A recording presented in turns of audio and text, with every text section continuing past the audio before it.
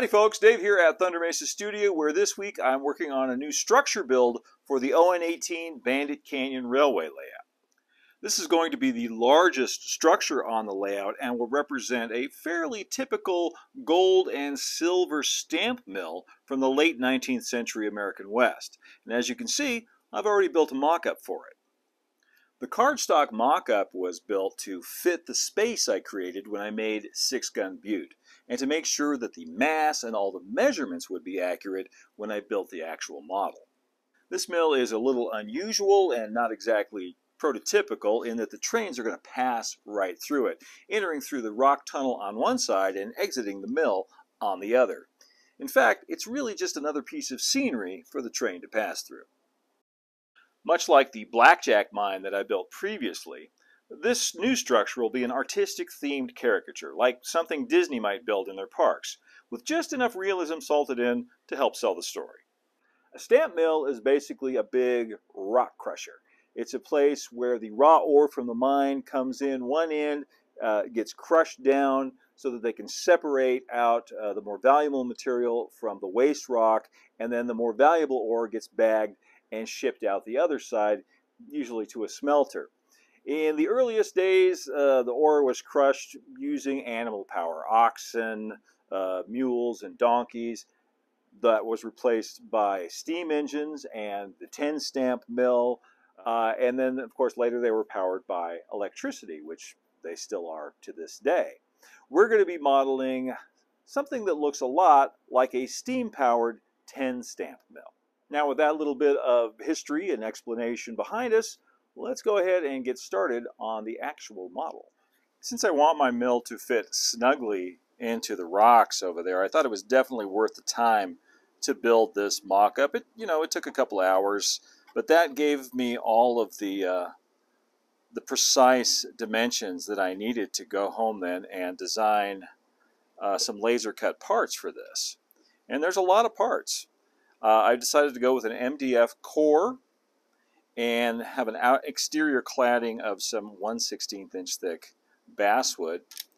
And all of the windows and trim pieces and stuff like that are going to be made from some 35/1000 of an inch thick brown laser board. And we'll get started assembling this with some yellow carpenter's glue. This is the part down at the bottom that the train passes through. And this is going to be visible, so I've scribed some board detail in there. And this is my shoe dye and rubbing alcohol mixture. Amazing how good you can make MDF look with just a little bit of stain. We'll start gluing this piece in like so. And this one goes on this side. This goes into these slots up here. Get everything lined up. That was easier than I thought it would be. You can also start assembling this cupola.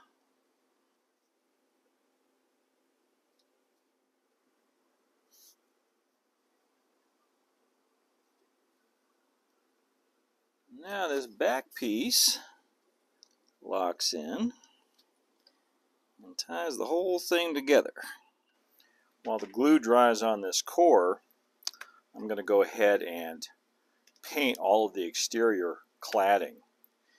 And I want that to be kind of a red oxide, so I'm just going to use some flat red enamel primer. But wait, actually before I paint these, just remembered I wanted to stress all of these individual boards. Add some additional grain using a fine-tooth razor saw.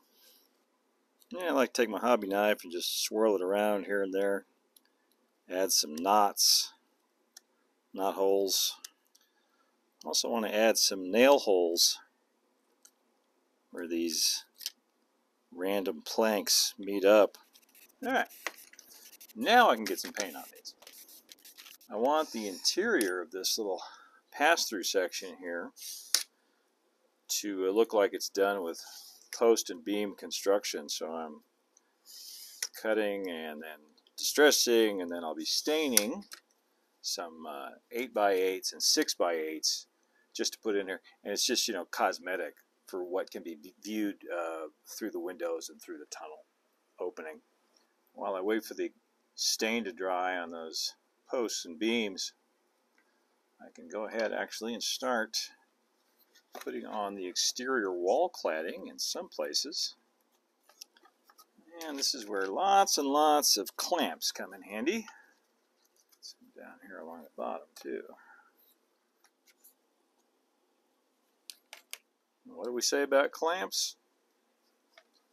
Never have too many. And to make this end wall a little easier, I've decided to cut it into 2 pieces. That way I don't have to race and get all the glue in where I need it, and get the piece in before the glue dries, etc. I get a little more working time this way.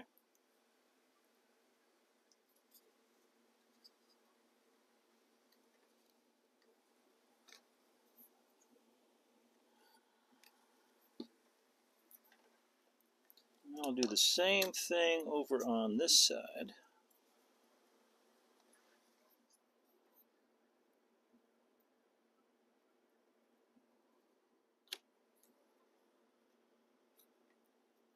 Now I can start adding the post and beam framing, starting down here with the 8x8 footer on the bottom. Get one of these on each side. Next, I want to frame in these portals on each end using the 8x8s.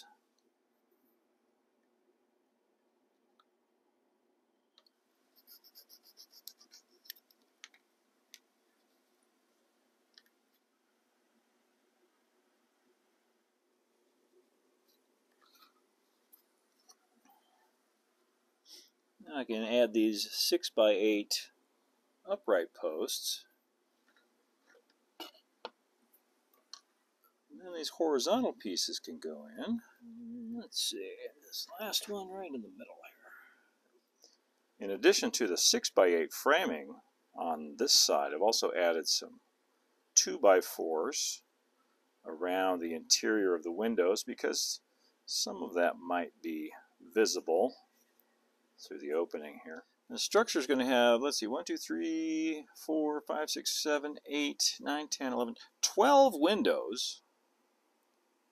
So right now I'm working on doing some pre-assembly on those before I paint them.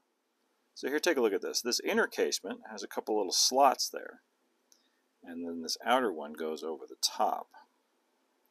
Just glue that into place like that. And then the panes, grab one of these, will drop in. See, they've got a couple little tabs, one on each side. And those drop in like that. So then when the window is in the building, push open like that. Gives it a nice factory kind of look. And the color I'm going to paint all of the window trim, is this Rust-Oleum Ultra Flat Camo Light Tan, which should look really nice with the red oxide, I think. While the paint dries on the window frames, I'm going to go over all of this with my wire brush, do a little bit of pre-weathering, taking the paint off here and there. In some places you want to scrub real hard, get a lot of the paint off. In some places a little bit lighter. Just want to make sure you're always going with the grain of the wood. You don't want to go against the grain. Now I want to take my wood stain and thin it down with some more 70% isopropyl alcohol. Now I'll use this dark wash and go over the whole building again.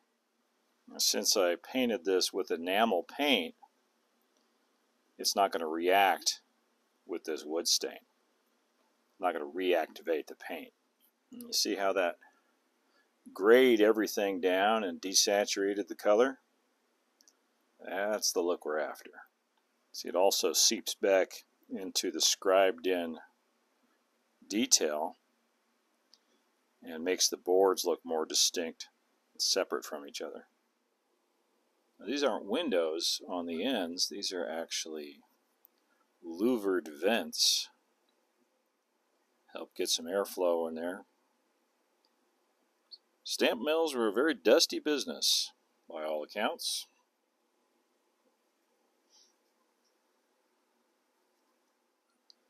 I'm applying a little bit of Zap canopy glue to the back of this window frame.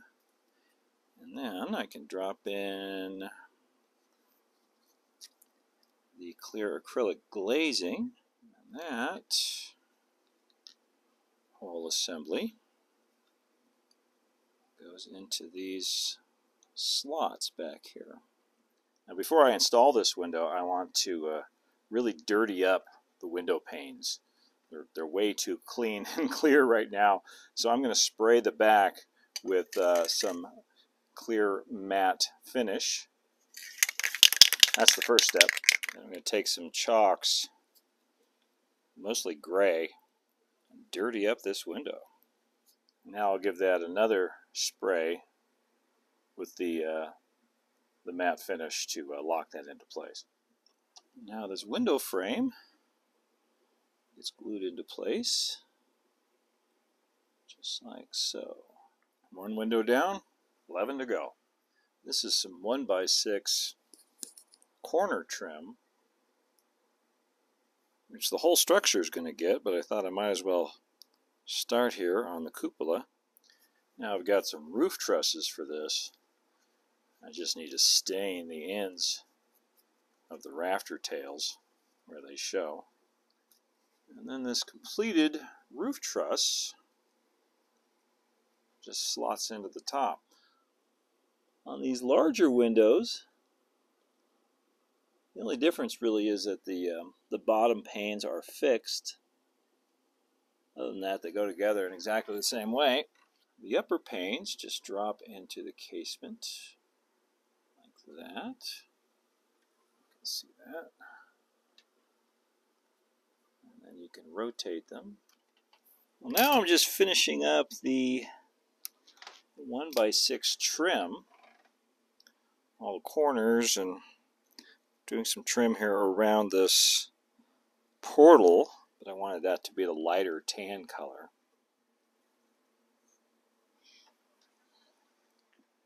I also want to finish up this man door up here. I added a doorknob made from a track nail. I just finished trimming it out also with some 1x6. Now I can start adding these long rafters. Just slot in up here into the siding, and then down into this slot down here. Usually I want a model to be able to access the interior from either through the top, through the back, or from underneath, at least somehow to get inside. And this one I'll be able to access from the bottom just by pulling it off the layout. And that means I can just go ahead and build the roof in place and not worry about having it be removable. I'm going to glue all of these roof trusses into their slots on the ridge beam. Now we try to line all of these up, which is always a little bit of a challenge. Boy, I think by George, I think we've got it. Next comes the roof. I've cut some panels for the roof out of some chipboard. And chipboard, if you don't know, is just inexpensive cardboard. It's like the stuff they make cereal boxes out of. And I'm just using my Minwax stain marker, some early American, to stain the parts of it that might show under the eaves. I'm going to start by gluing on this large bottom panel. Applying glue to all of these rafters. I think I'll do the cupola roof next. I'm leaving a big opening in this part of the roof, and that's so that cupola can slot down in there. I don't need the entire roof to be removable on this model, but I do need that cupola to be removable. Because with it on there, the building actually sits too high to get in the back of my car for a portable layout. So, you know, rather than have to take the whole structure off, all I'll have to do is just pull that off. I also want to have some big smokestacks sticking up out of this for the steam boiler, etc. But once again, the problem is they will stick up higher than will fit if the layout is to be portable. So here's the solution I came up with. This is a piece of 3/16 dowel. I can go up about that high. So that piece of dowel sticks out, and then I've got a Grant Line smokestack, industrial smokestack. It's just going to fit right over the top of that, but I'll be able to just lift it right off. And the solution on this one's a little easier. I can make it as tall as I want since this entire section is removable. Now, a big industrial building like this just kind of screams for corrugated metal roofing, and fortunately my friend Chris Bond over at Full Circle Models has sent me some samples of a new product that he wants me to try out. Chris is going into the corrugated siding and roofing business in a big way. You can find Full Circle Models over at fsmkits.com, and he sent me a whole bunch of samples, different materials, cardstock, and some cinefoil, that black cinefoil that I like to use. And you can check those out over on his website. I believe they are available now, and if not, they will be very, very soon. Right now, I've taken mine, the black cinefoil samples that he sent me, and cut them into 4x8 scale pieces. He says they're going to be available in 8 and 10 foot lengths, so that's a nice feature.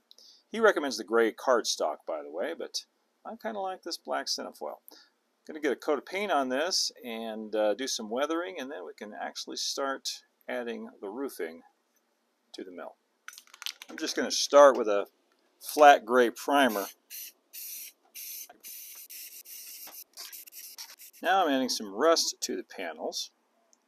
And I'm basically just using two colors of paint right now. I've got some burnt umber and some burnt sienna. And these are artist's acrylics, and I'm using a small flat brush. This one's got a lot of miles on it.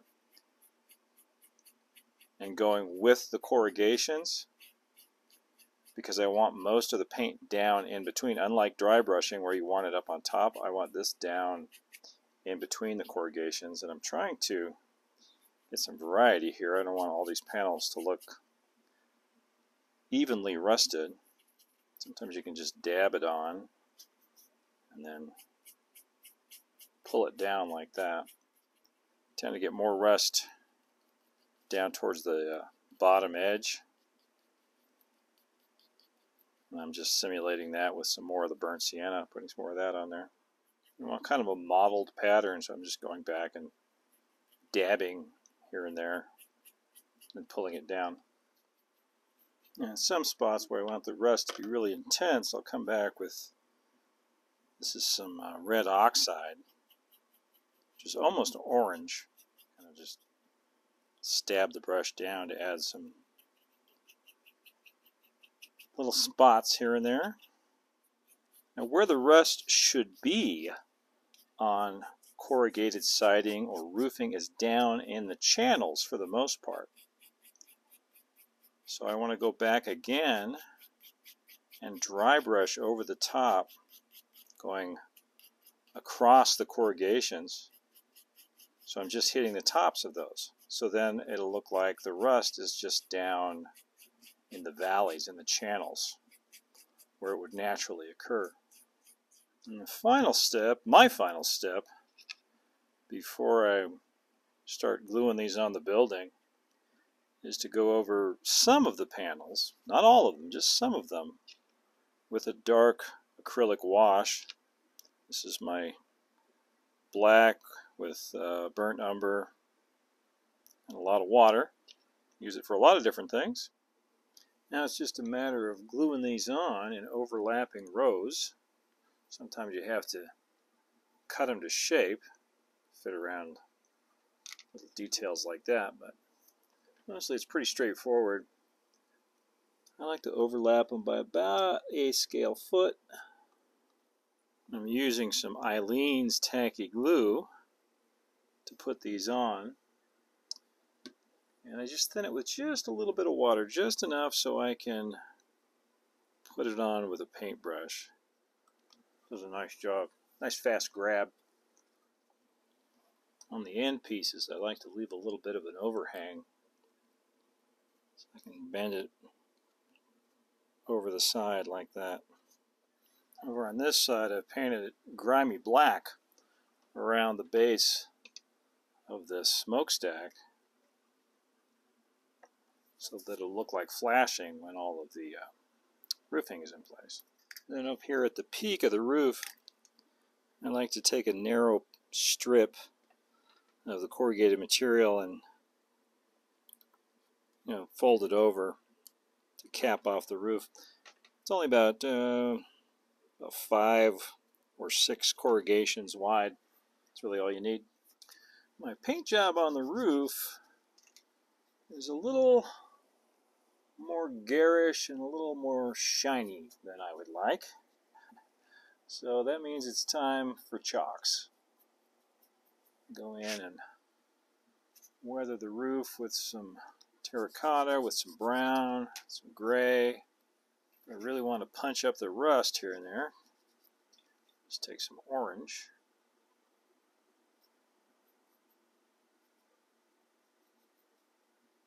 And it just kind of naturally falls back into the corrugations where I want it. And I did some dry brushing on these chimneys, but I hit them with the chalks too. Particularly add some soot down here around the bottom. Alright, now I'll hit that with my clear matte finish. And we can start working it into the layout over there. I've been doing a little prep work over here on the scene where I just finished painting and ballasting the track through here. And I'll be going into how I do all of that in a future episode. But for right now, I want to make some provisions for bringing power up into the mill. So I need to cut down through this foam and drill a hole in the roadbed down there. So to light the interior of the building, I've got 4 LEDs, 1 flickering and 3 non-flickering yellow LEDs. What I found is that a little flicker goes a long way.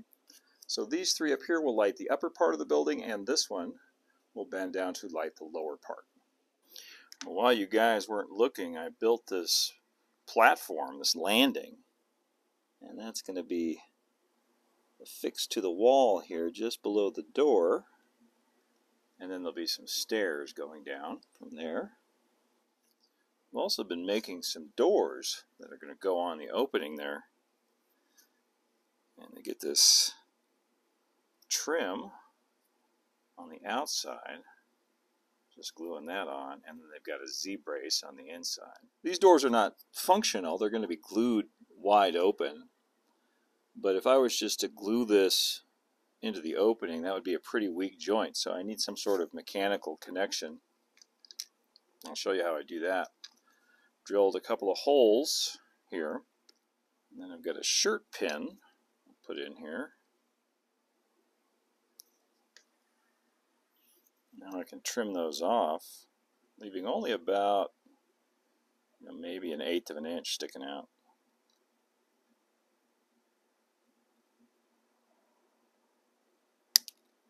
Now I can use those to mark where to drill the corresponding holes. So like that. I just need to press down. Put some CA on the ends of these pins. Some yellow glue on the edge of the door. And I can just push this in. Now that's not going anywhere. I'll just do the same for the door on this side. Now I've got some tiny little photo etched hinges. And these were in my scrap box. But you can find similar things out of styrene from Grant Line.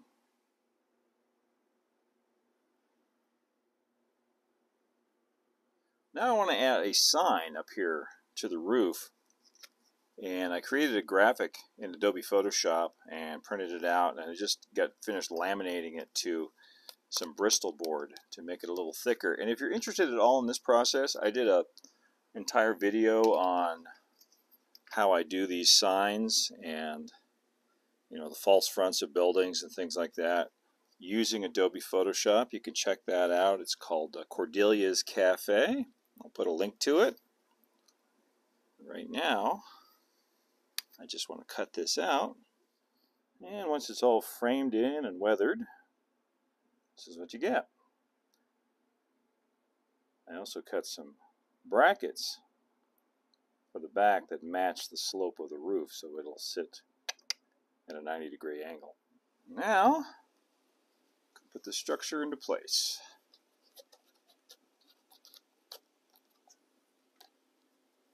Just like that. I built this little retaining wall, and these bolt heads are actually shirt pins. All of them are cut off except for the top two, and those go all the way through, and that's all that's really holding this in place. I've got 2 shirt pins going through and holding this into the foam, so I can pull it right out if I need to and remove the structure. The stairs here are connected to this scenery and not to the building. And I have more stairs planned. There's going to be a landing here and then more stairs down to a whole other scene down here trackside, I think with a water tower and some other details. But that's all going to have to wait for a future installment, a future episode. Right now I am out of time for this week, so I have to wrap up the Sundance Mine. And there's just one more thing I want to add, and that's this guy. He looks an awful lot like old Sundance himself. That's a great little figure from Knuckle Duster Miniatures that was painted for me by Tim Kalinsky. Thanks, Tim.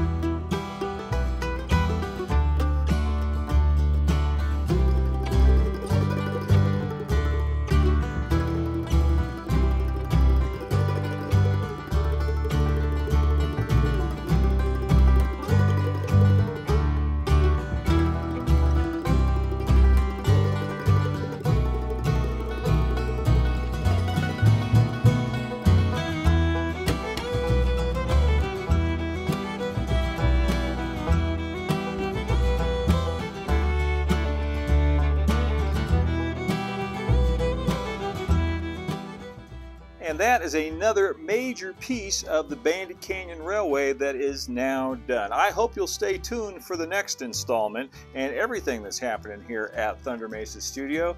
Please like, subscribe, share, hit that notification bell if you want to see more. You can also follow Thunder Mesa over on Instagram at thunder.mesa and see all that's new on the Thunder Mesa Studio website at thundermesa.studio.